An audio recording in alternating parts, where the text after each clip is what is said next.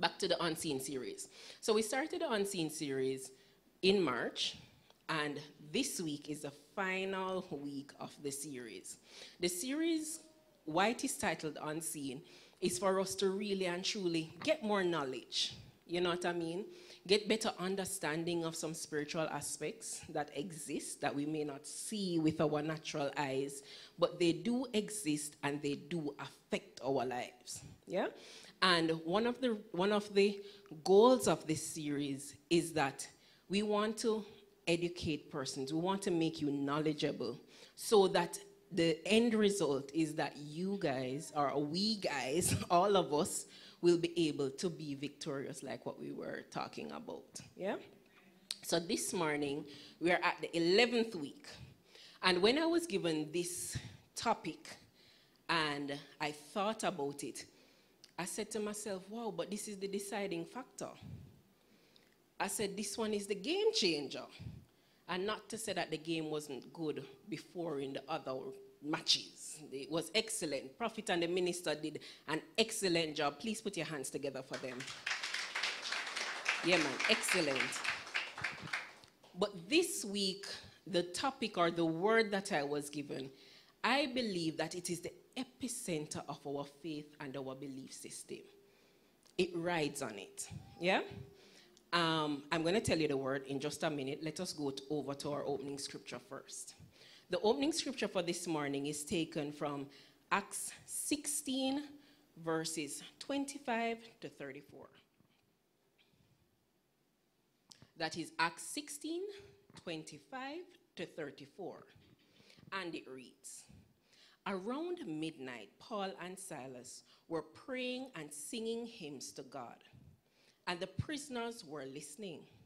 Suddenly, there was a massive earthquake, and the prison was shaken to its foundations.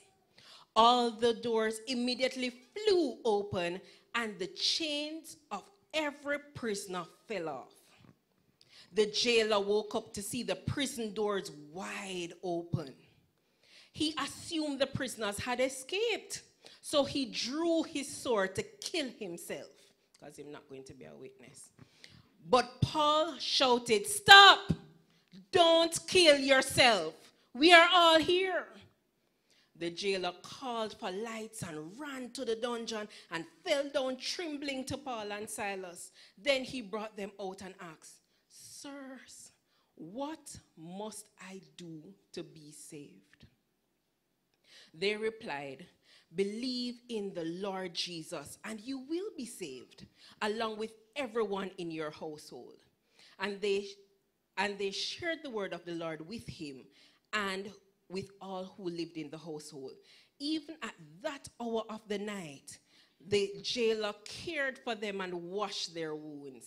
See why I must tell people about salvation? Favor, yes. Then he and everyone in his household were immediately baptized. He brought them into his house and set a meal before them, and he and his entire household rejoiced because they all believed in the Lord. Father, this is your word. This is your truth. I prayed, mighty God, that you will add your anointing to it. I pray that it will accomplish what it is that you have intended for it to accomplish. And I pray, dear God, that hearing and just even saturating and being in this word today, we will be the better for it. In Jesus' name we pray. Amen. So this morning we'll be unpacking the topic of salvation, right? Now, as a church, one of our objectives is to spread the gospel, spread the good news to persons, mankind, everybody. And the intent is to point persons in the direction of Jesus. One of the ways that we intend to do that is to preach salvation, to introduce persons to salvation. Not just preaching from here, but the worship team, the Pure in Hearters, Heart Care, all of the teams, everybody from you say Pure in Heart, that is a part of the objective. That is a part of why we do what we do. Yeah? So what is a formal definition of salvation? And I'm going to ask media to project it. It's a little long, but it's loaded. The definition of salvation is The work of God offered by grace to transform a soul from sin and its consequences through acceptance of God's conditions of repentance by faith in Jesus Christ. Very long, I know. But there are some key points in that definition. One, it's the work of God. Two, it offered by grace. And we're going to get down into that a little bit later. Three, there's transformation, meaning you're not going to be the same when you experience it, right? There's some sort of change that should happen. And how the change is effected? Through acceptance of repentance. And then it is done by faith in Jesus. So it's sort of cyclical, everything sort of add up to bring us to that point of salvation. Now, generally, when we think of salvation as people, generally, whether locally, overseas, anywhere, we tend to think of salvation as that morning when you walk down the aisle right there, so, and you stand up, and you close your eyes, and probably 2 tears run down your face, and they say, Lord Jesus, what may I do now? And then you may repeat the repentance prayer. Generally, when you tell persons that, oh, I got saved, and then they say, oh, you turned Christian now? That is what they equate it to. However, in researching this topic a little bit more, I asked the question, so is salvation an event or is it a process? Because according to the Word of God, one, salvation is for everybody, which means it's not just for the saved, but it's also for the unsaved, right? Two, it speaks about us being saved past tense and being saved present and being saved future. So what exactly is it? So I turn to the Word of God, right? Now, in looking at the Word of God and looking at the definition parallel, I realized there are some words that are associated with the word salvation. Through scripture, dictionary, everybody. One of those words, deliverance. Another of those words, recovery. Another one, redemption, forgiveness, saving, churchy word, sanctification. What that means? Don't worry, I'm not going to Google it. We will talk about it in a little bit. But if you notice those words, it's something that can happen right now at this point in time, or it can be something that happens in progress. It's progressive, yeah? And that would beg to infer that salvation is not just an event, but indeed it is a process. Let us go to the Word of God. Ephesians 2:8 reads, "For it is by grace you have been saved through faith. And this is not from yourself, it is a gift of God." Next scripture. So that one is saying we have been saved.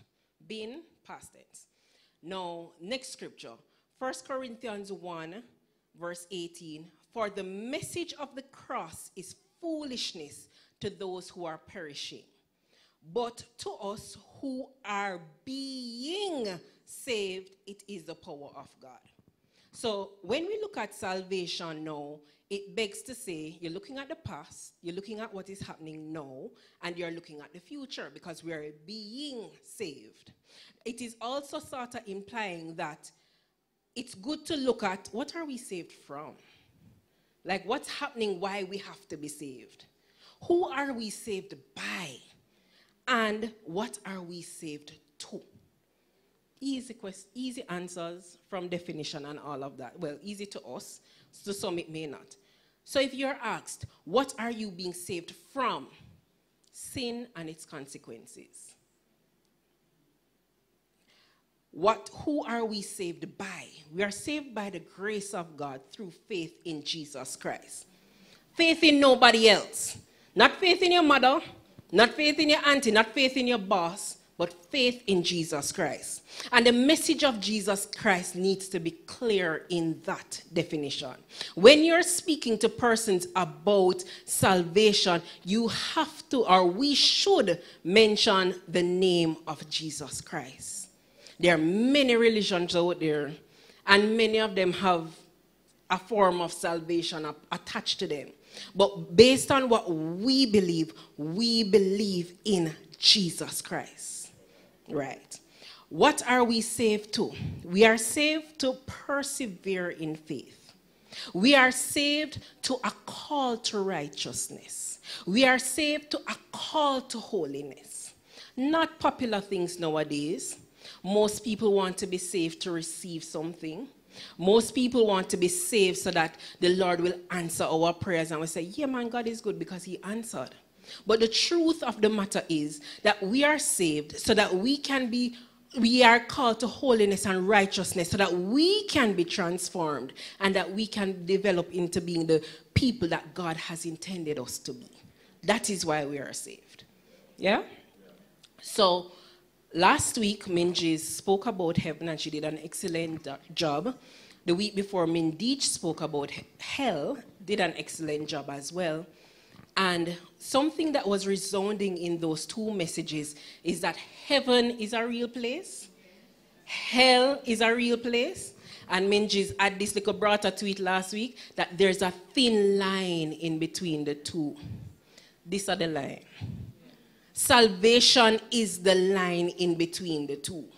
Salvation is the game changer and what really and truly makes the difference. And as I mentioned earlier, it's not salvation with you just coming down the aisle and saying that repentance prayer. It is about you being saved. Yeah? So let us look at some myths that people normally attach to salvation. Just like we just bust one a while ago, where people just walk down and say the prayer. That's not all. So that's myth number one. The next myth, because we're a local church, I'll use a little local vernacular right here. The next myth, I'm going to get into character. You probably will remember one thing, on Sundays, the people, they must dress up and they must go to church.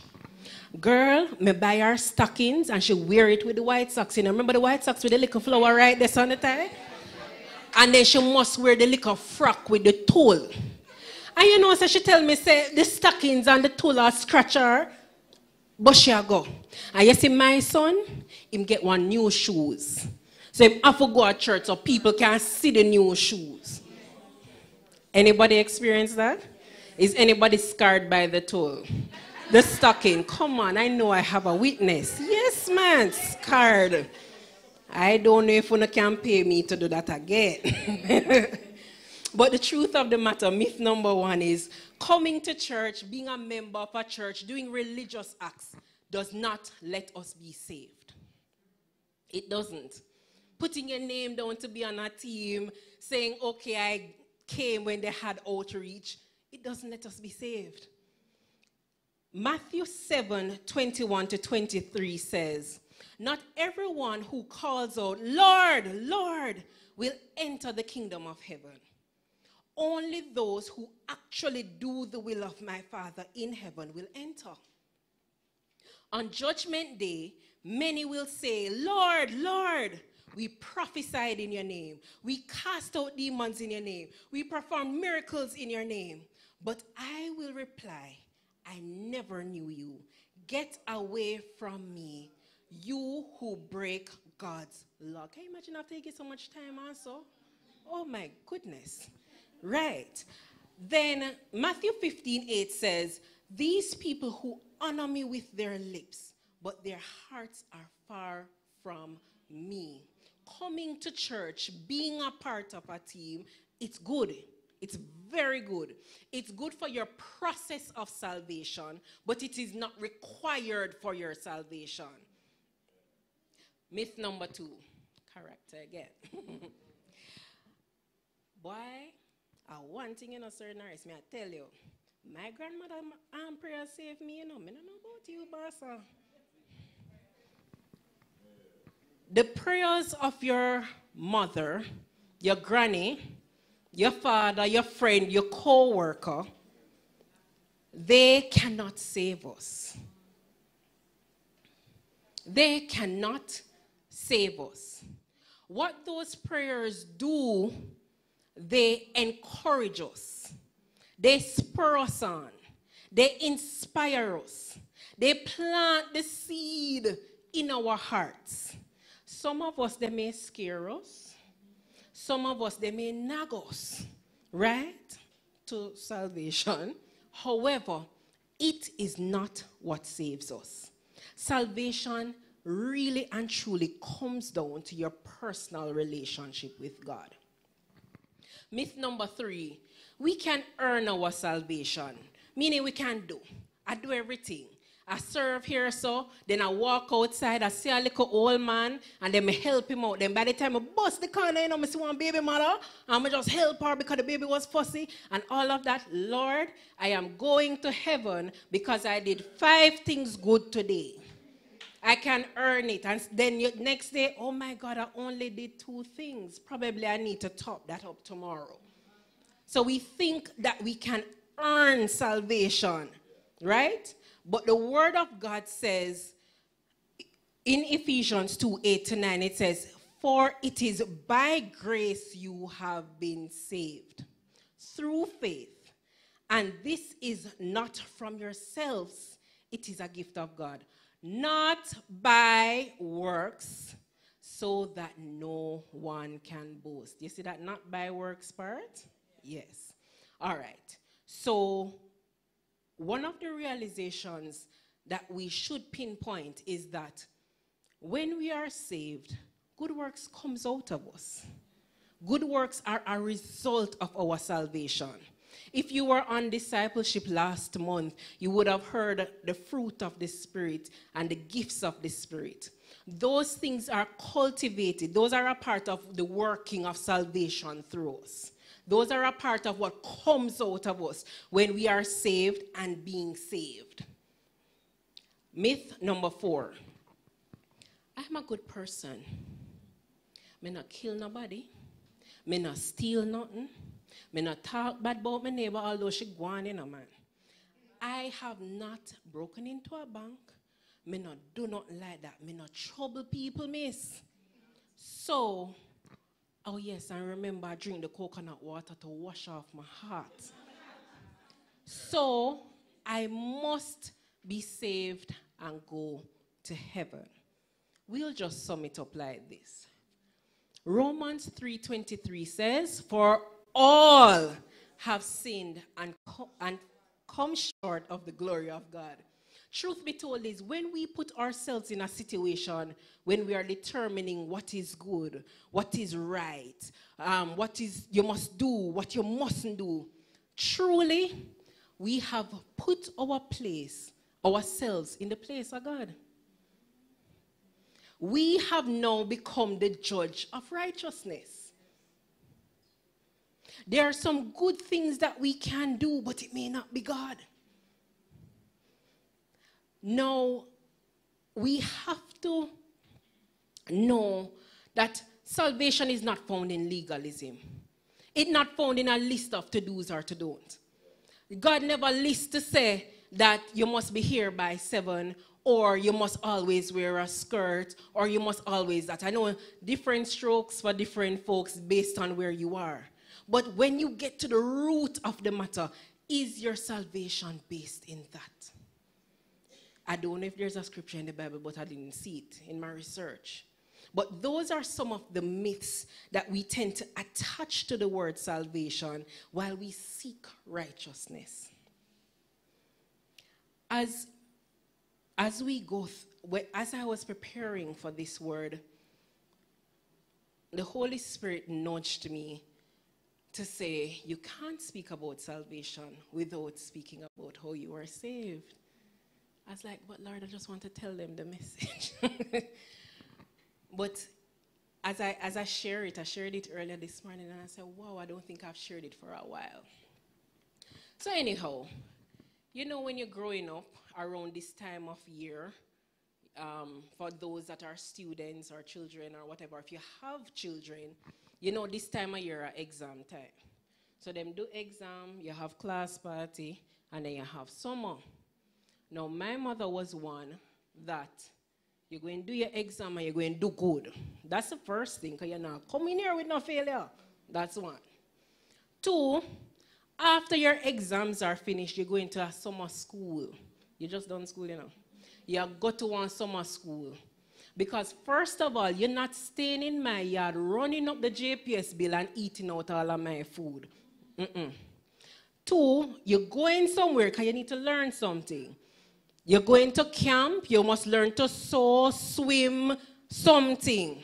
Something. If you do little English and maths, that would be nice too, but something else because you need to be rounded.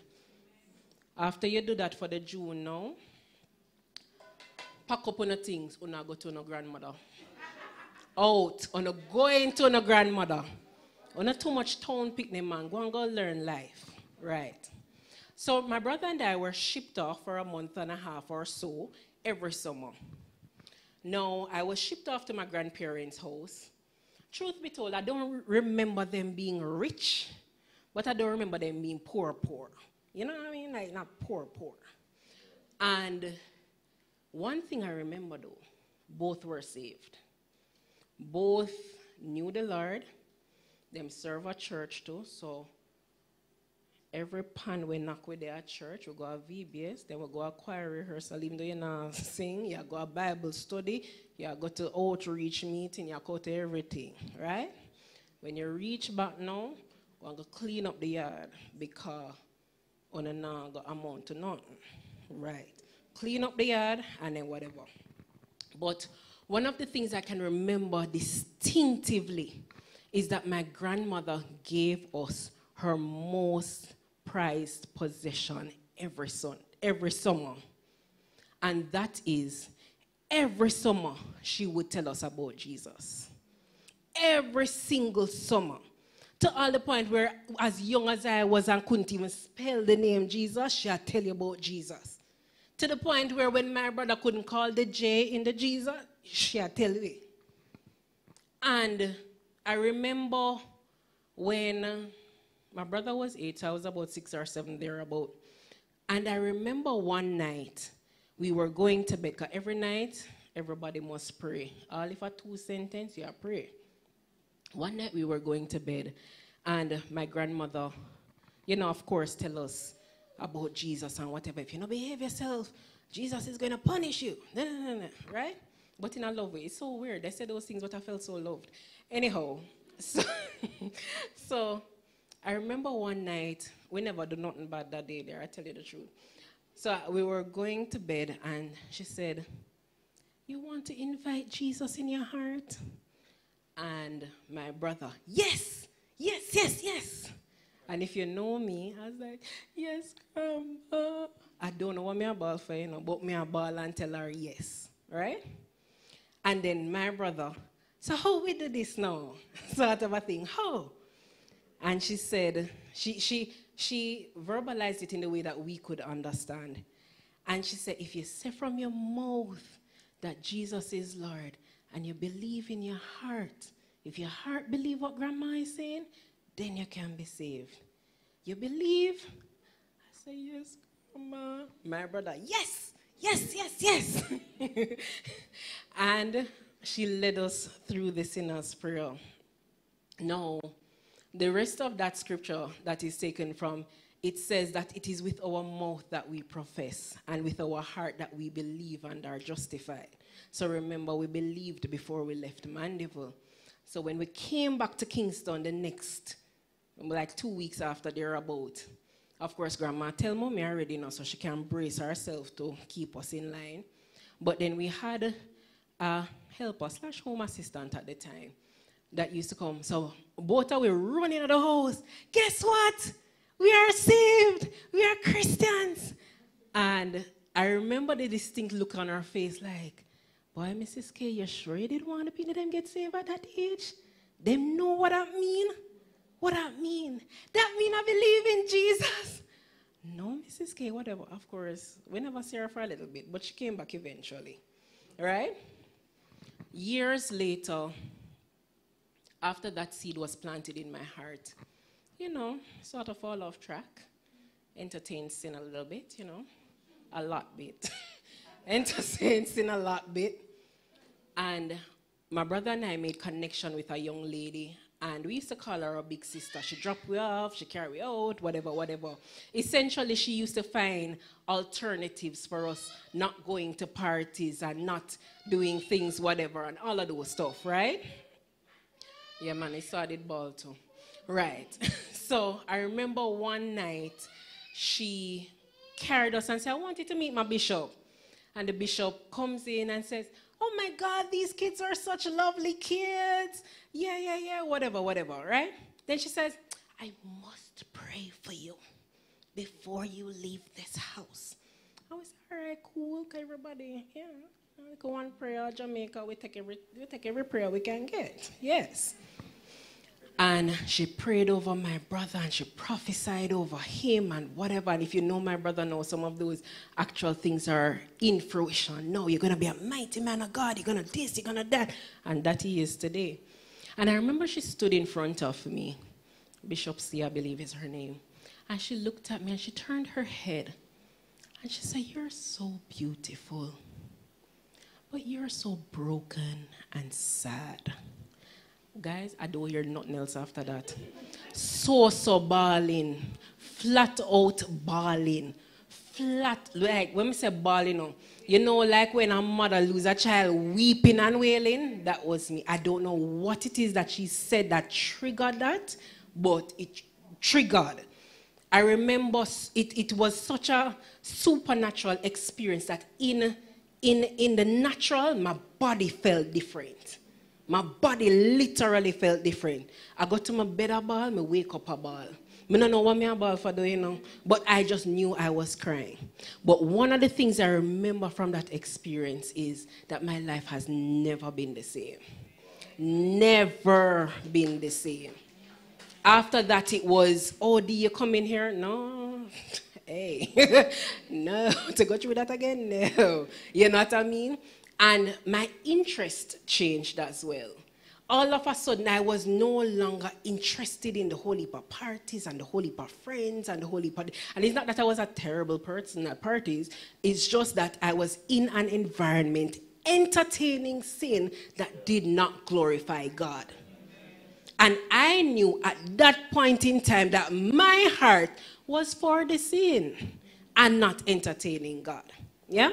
So that is a little of the backstory of what has brought me to this place right now. Let us talk about some truths of salvation.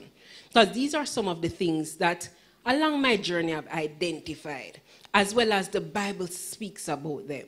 Number one, Jesus Christ is the only way to being saved.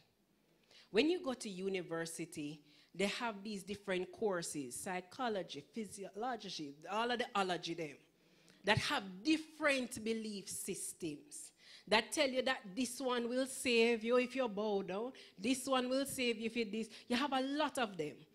And in a sense, I understand why the universities incorporate them, because them can't be one-sided, you know?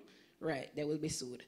But one of the things we must recognize as believers is that our salvation is built in Jesus Christ. Faith in Jesus is the cornerstone of our salvation. We must believe that Jesus is the only way, the only truth, and the only life. In Acts 4:12, the scripture reads, salvation is found in no one else. For there is no other name under heaven given to man which we must be saved.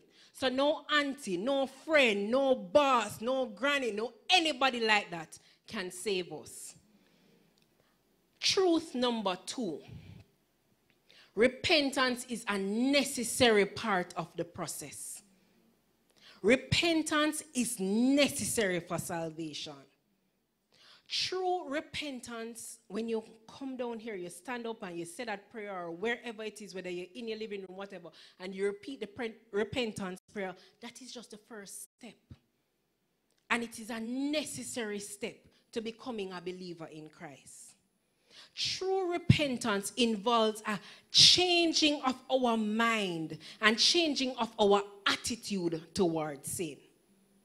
Acts 3:19 says, now repent of your sins and turn to God. Not just repent, but and turn to God. so that your sins may be wiped away. We must recognize that when we get to a place of true repentance, it's not only about repenting of the things of the past, God made it bad. No. True repentance, even for the believer, means that when we have entertained or encountered sin, we're sorry about it. And not just saying, oh my God, I answer somebody bad, I'm sorry. No, it brings us to a place where we say, I did wrong. Lord, if I offended you, Lord, if me do not will separate me from you, Lord, if me entertain not will separate me from you, Lord, please forgive me. And that is a part of the working out of our salvation. To have a truly repentant heart. Repentance and salvation are fundamentally meant to change us at our core. That is what does the work at our core. So that the things like the fruits of the Spirit and the gifts of the Spirit can be manifested in us and through us. Though when we are at a place of true repentance and salvation and surrender, because you have to surrender to repent. When we are at that place, we are signifying to God that we are open and that we are ready for Him to do what it is that He has designed to do in our lives. And one thing I can say for sure, two things for certain, whatever it is that God has intended for our lives, it is always far better than what we have done. It's far better than what we intend. It's far better than what we can think, dream, or imagine. So people of God, don't be afraid to repent. If you do something bad to somebody, go to them and tell them, say, boy, I was wrong. I was wrong to you. I was wrong to God. I have asked God to forgive me. You ask the person to forgive you too. Move on. Grow in it. And guess what? The more you do it, is the more it comes easier to do it. The more you do it, the Lord can trust you with being in different positions and with different things. So repentance is not just for the unbeliever. It is also for the believer. Point number 3, salvation gives us access. Now, when I was sharing this point with a friend of mine yesterday as I was going through, the person said to me, you mean like a passport? And I said, yeah, like a passport, And the truth be told is, salvation really is our passport to heaven. Not that 1 minute salvation, that moment of salvation, I should say, when you come, your ball and all of those things. But the fact that we are being saved is our passport to heaven. The truth of the matter is not just to heaven, but to eternal life. The truth of the matter is we all have eternity to face, Everybody has eternity to face. Everybody has to determine where the eternal life will be. It's either going to be in heaven or it will either be in hell. So we must understand that really and truly our salvation is necessary. It is a necessary access pass to get us to eternal life in Jesus Christ. It is necessary. That far outweigh the good, any good that you think you could do. That far outweigh it. So if you have said that prayer, beautiful. You're on your way. And if you have said the prayer and has not followed through, let us get it together, because access has been provided to us to eternal life. Now, we have spoken about Jesus Christ. We have spoken about repentance. We have spoken about the believer's access pass. And another attribute of salvation that the word mentions is that it is a gift. But I'm going to deal with the gift from 2 angles. One of the truths of salvation is that we must unwrap the gift daily. Yeah, man. Just like when somebody gives you a present and you take out all of the paper and so, because you want to actually get to the present, same thing. You have to unwrap it. You have to unpack it, right? How do we do that? Let us turn to Philippians 2, verse 12, Amplified Version for this one.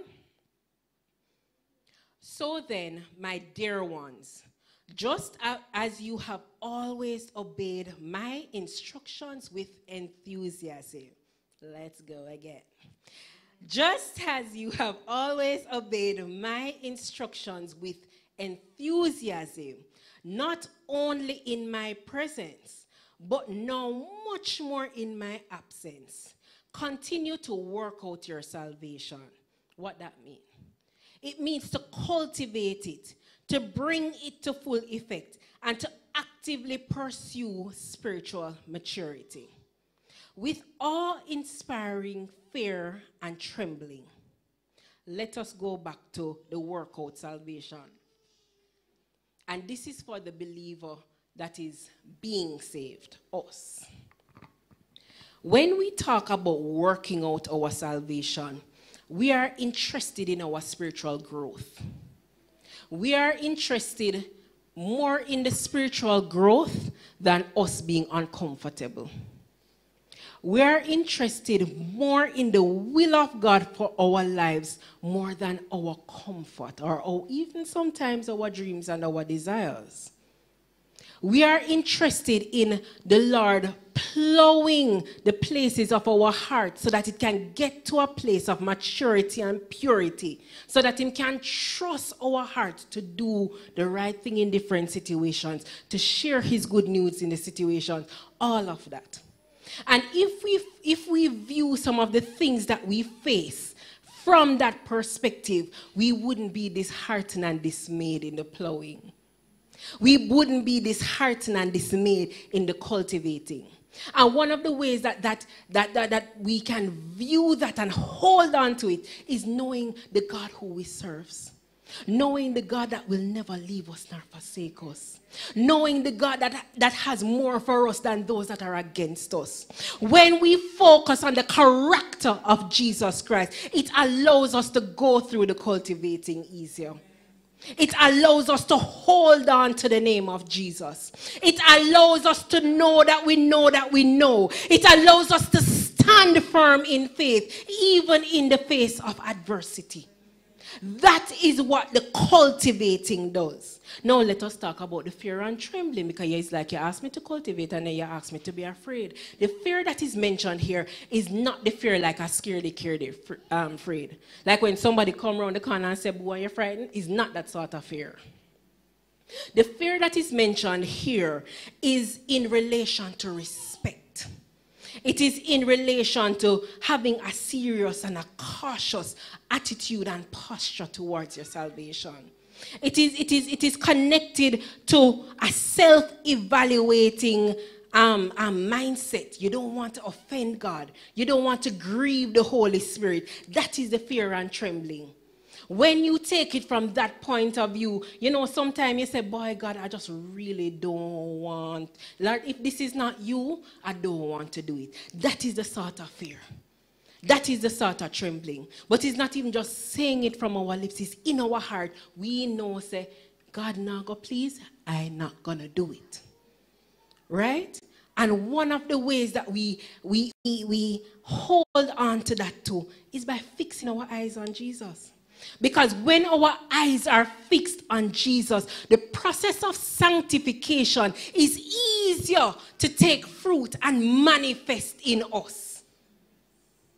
It's easier for us to be accepting to the things of God and what God wants to do by surrendering to the sanctification in Jesus Christ.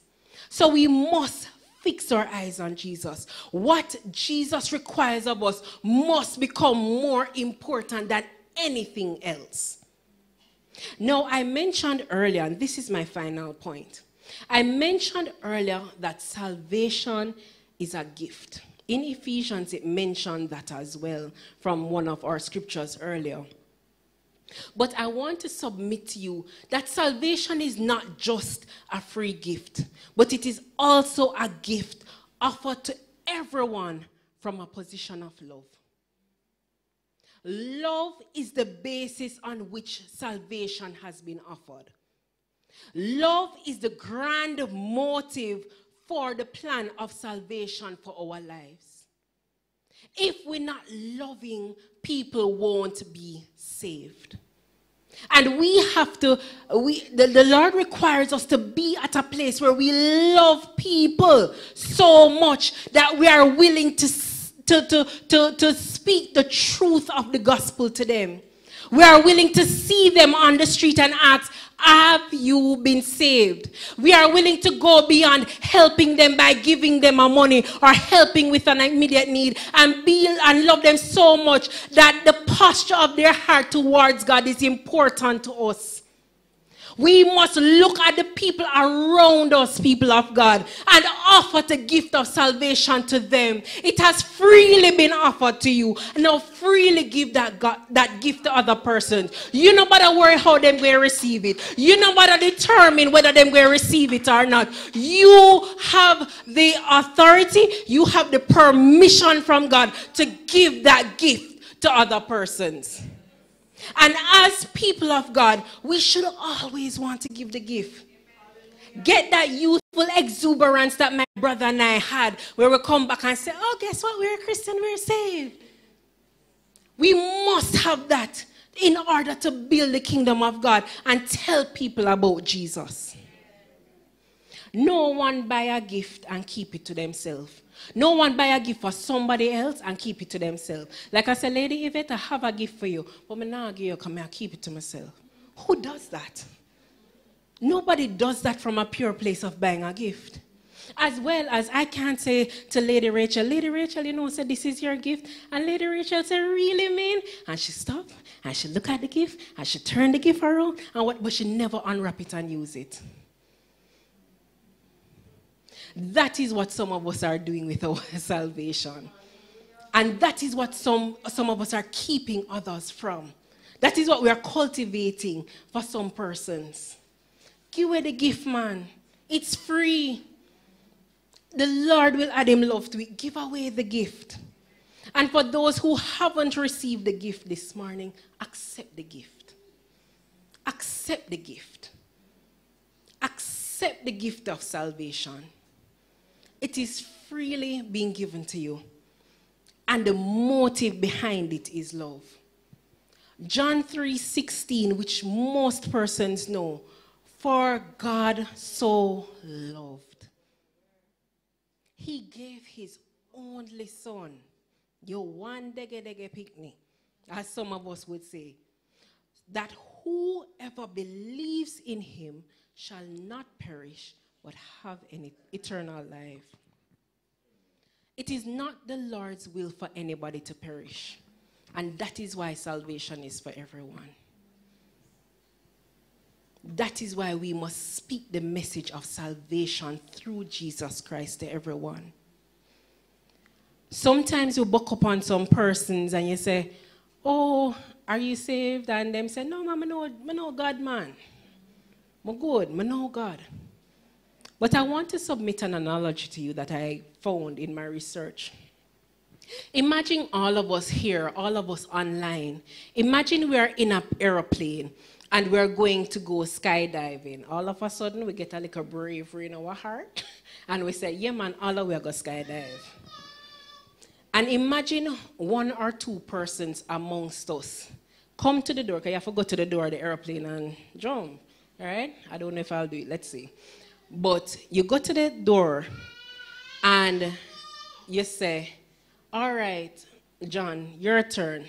John have the backpack, you know. Him have the parachute on him back. But John goes to the door and John starts to do this. He starts to form his own mechanism of saving. Him start using him hand, because him think making him hand go up and down like this. While him have the backpack with the parachute to save him in there. And he refuses to pull the cord. That is what people are like when they hear the good news of Jesus Christ and they deny the good news of Jesus Christ. Don't be like John with the backpack. Pull the gift that was freely given to you. Don't be like John that ignores the truth of the saving grace of God because you want to lean on your own understanding. Let us submit ourselves to God. The Lord is calling some of us this morning. He's calling all of us. He's calling one, the believer, to continue working out your salvation. Believers, what new have you seen manifested through us in recent time? Because the Lord always doing something new, you know. Have we gotten comfortable with where we are? Have we gotten comfortable with our different spaces with sharing the gospel and inviting persons to Jesus? Have we predetermined that people won't receive the gift that we have to give them? Have we? We may not.